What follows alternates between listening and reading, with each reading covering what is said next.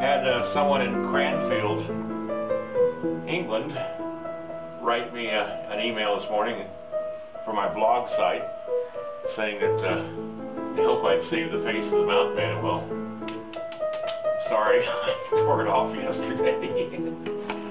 Anyway, so let's get started on this. You'll see the TV on in the background. I'm watching the series John Adams. Just need something to entertain my mind while I'm sculpting, and so let's get busy.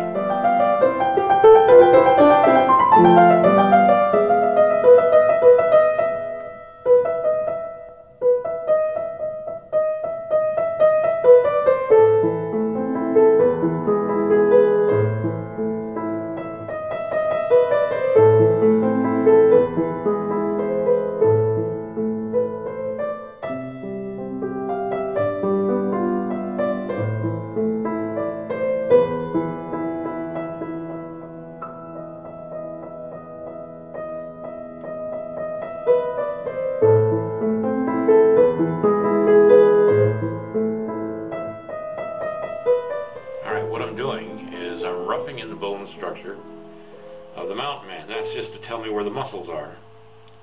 I'm not going to worry about every muscle, every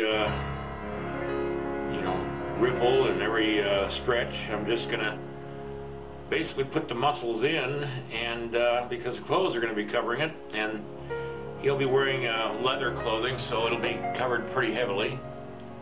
All I'm doing is just establishing where parts and landmarks of his body is by putting in like the scapula in the back, and the collarbone I'll be putting in here, and also these bones in his arm, the ulna and the radius, and anyway, it's just I'm doing all that just to establish where everything's going. I'm not going to worry about getting every little strand of muscle in there. I do that when I was learning, but quite honestly, I don't need to do that now. It saves time not to worry about every little detail of the muscles.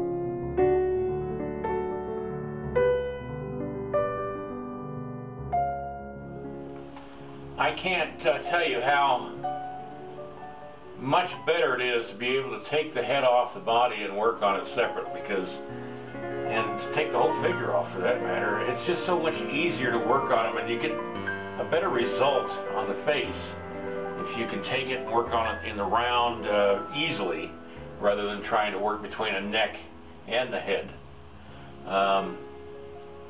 I think this is about it for today. I feel like you know, there's a point in it that you just feel like you should just quit, take the night off, come back and work on it tomorrow. And that's at the point that I am now. I'll determine if I put hair on them or not. I'm thinking having him a balding white guy, but I don't know if I want to do that yet or not. I'll come to that decision tomorrow or in the next few days. So I will just see what happens tomorrow.